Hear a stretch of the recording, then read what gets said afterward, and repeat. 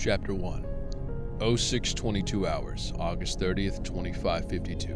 Military Calendar. UNSC Vessel Pillar of Autumn, Epsilon Iridani System, near Reach Station Gamma.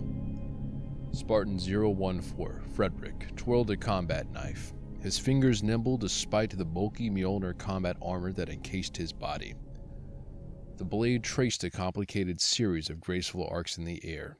The few remaining naval personnel on the deck turned pale and averted their eyes. A Spartan wielding a knife was generally accompanied by the presence of several dead bodies. He was nervous, and this was more than the normal pre-mission jitters. The team's original objective, the capture of a Covenant ship, had been scrubbed in the face of a new enemy offensive. The Covenant were en route to Reach, the last of the United Nations Space Command's major military strongholds. Fred couldn't help but wonder what use ground troops would be in a ship-to-ship engagement. The knife spun. Around him, his squad mates loaded weapons, stacked gear, and prepped for combat.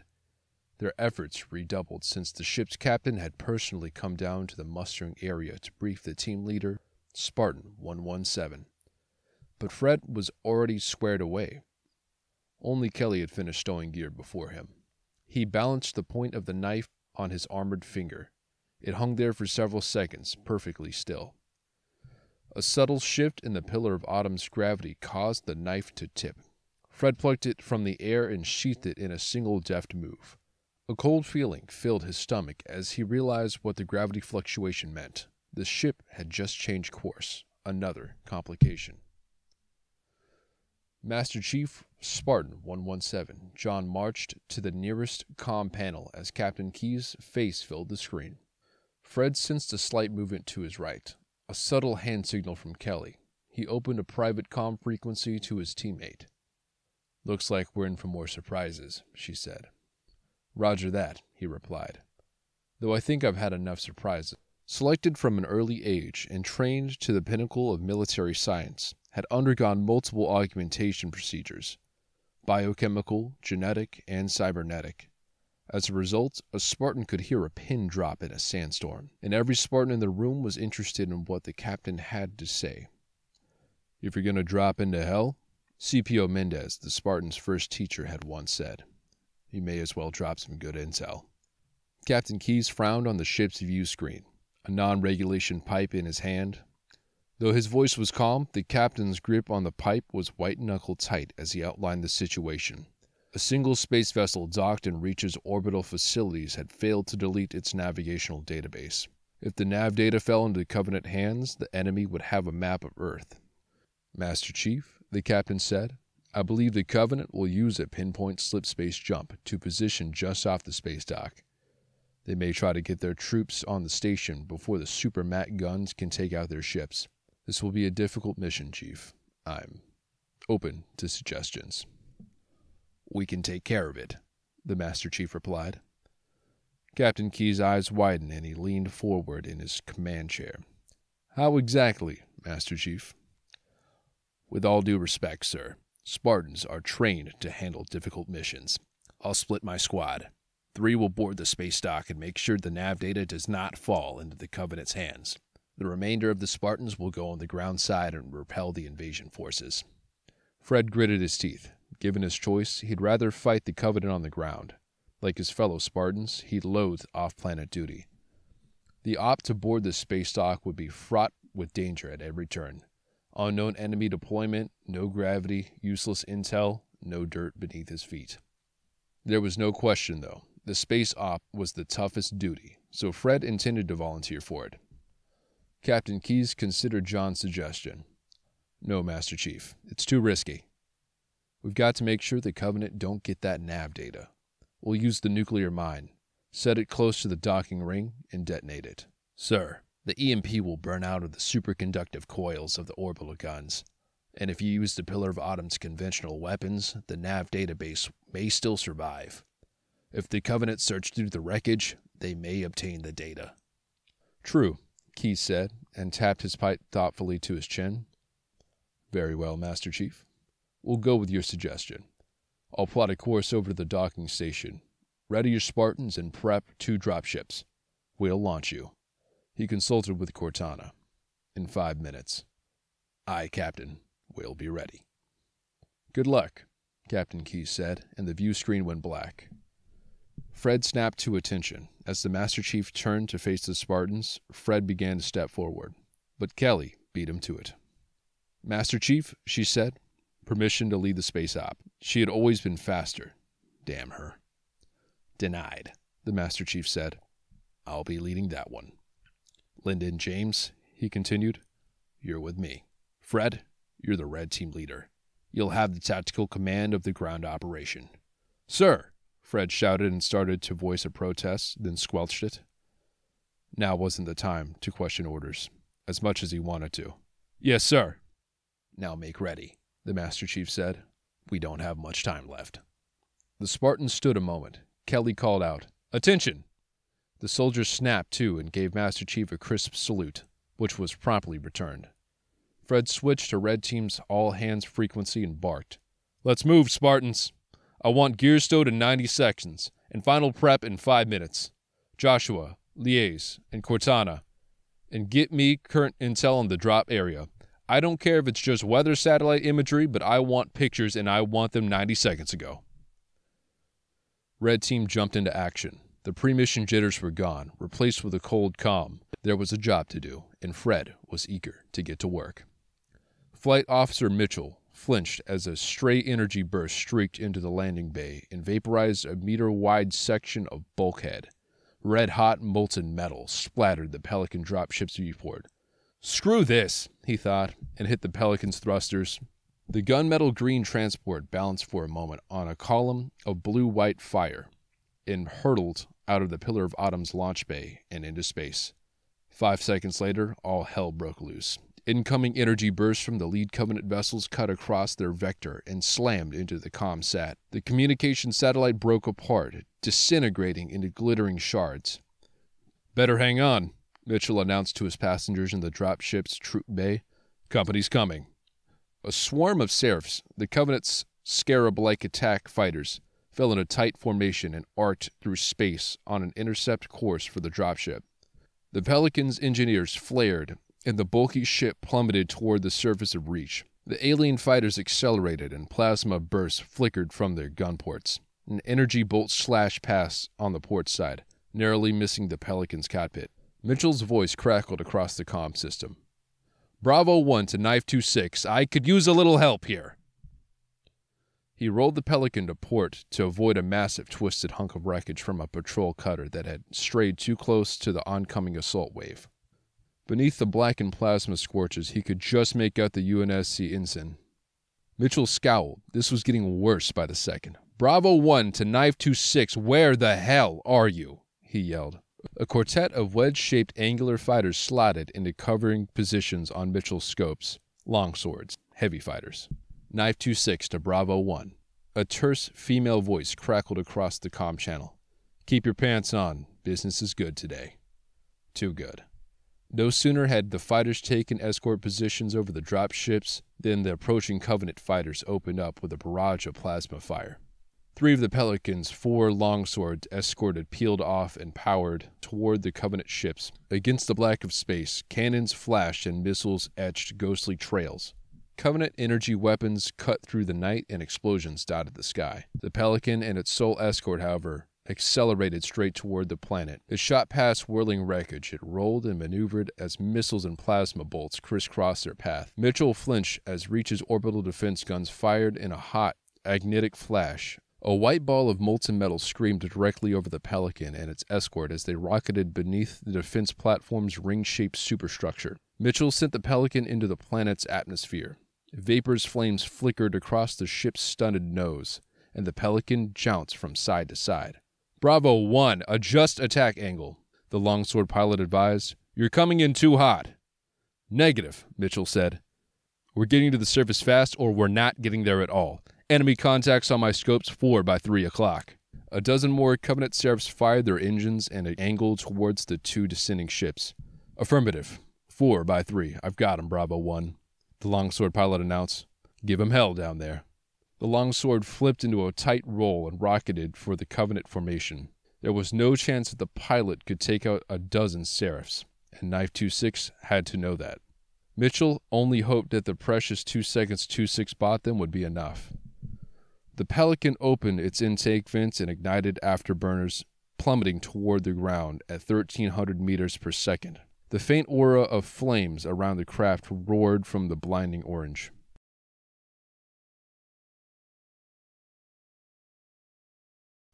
The Pelican's aft section had been stripped of the padded crash seats that usually lined the section's port and starboard sides. The life support generators on the firewall between passenger and pilot's compartment had also been discarded to make room. Under other circumstances, such modifications would have left the Pelican's troop bay unusually cavernous. Every square centimeter of space, however, was occupied. 27 Spartans braced themselves and clung to the frame of the ship. They crouched in their Mjolnir armor to absorb the shock of their rapid descent. Their armor was half a ton of black alloy, faintly luminous green ceramic plates, and winking energy shield emitters. Polarized visors and full helmets made them look part Greek hero and part tank, more machine than human. At their feet, equipment bags and ammunition boxes were lashed in place. Everything rattled as the ship jostled through the increasingly dense air. Fred hit the comm and barked, "Brace yourselves!" The ship lurched, and he struggled to keep his footing. Spartan 087, Kelly, moved nearer and opened a frequency. "Chief, we'll get that comm malfunction squared away after we hit planet side," she said. Fred winced when he realized that he'd just broadcast on FleetCom 7. He'd spammed every ship in range. Damn it. He opened a private channel to Kelly. "Thanks," he said. Her reply was a subtle nod. He knew better than to make a simple mistake, and as his second-in-command, Kelly was rattled by his mistake with the comm too. He needed her rock solid. He needed all of Red Team frosty and wired tight, which meant that he needed to make sure that he held it together. No more mistakes. He checked the squadron's biomonitors. They showed all green on his heads-up display, with pulse rates only marginally accelerated. The dropship's pilot was a different story.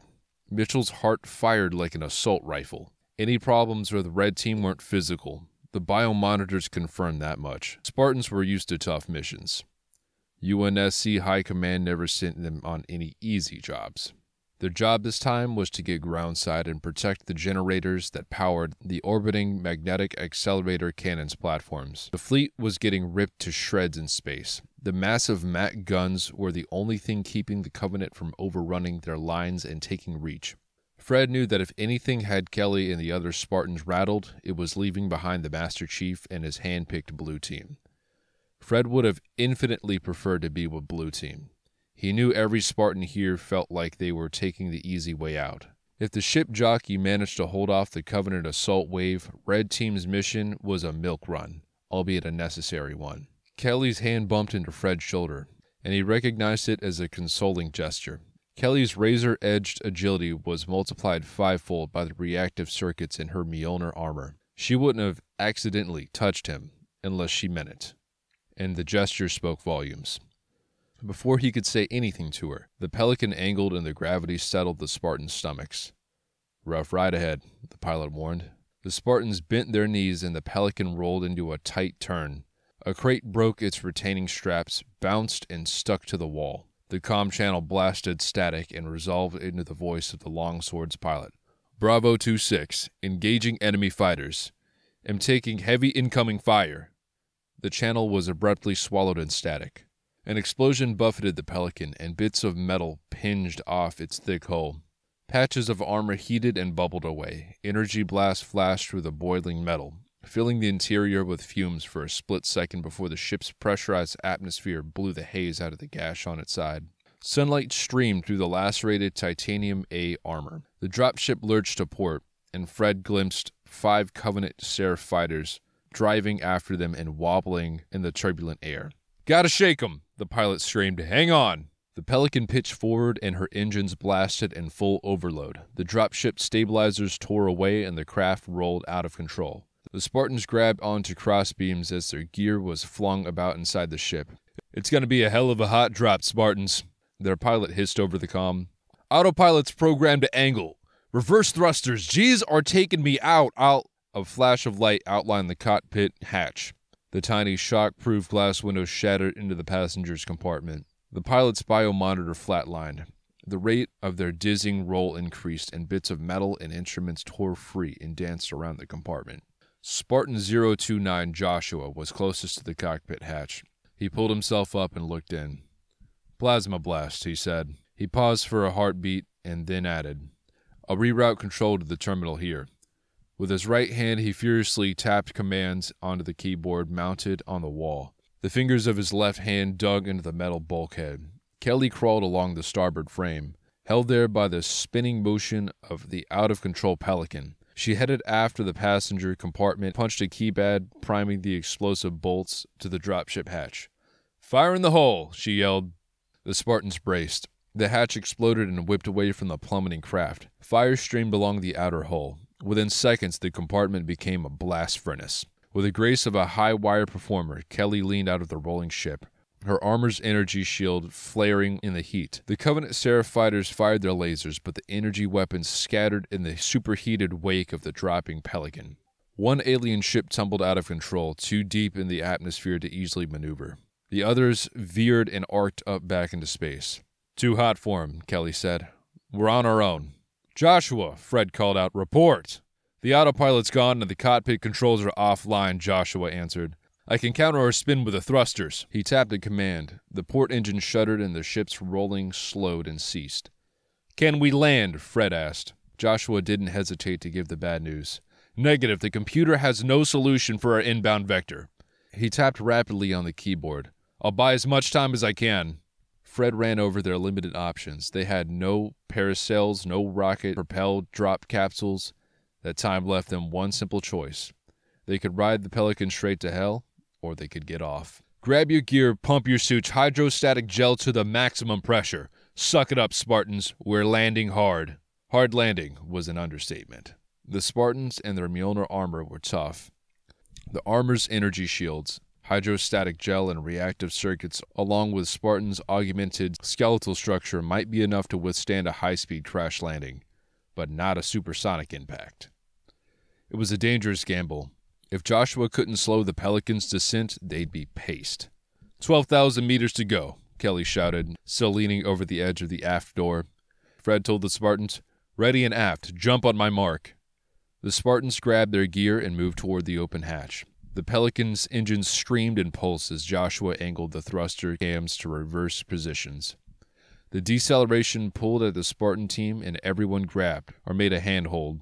Joshua brought what was left of the craft's control flaps to bear, and the Pelican's nose snapped up. A sonic boom rippled through the ship as its velocity dropped below Mach 1. The frame shuddered and rivets popped.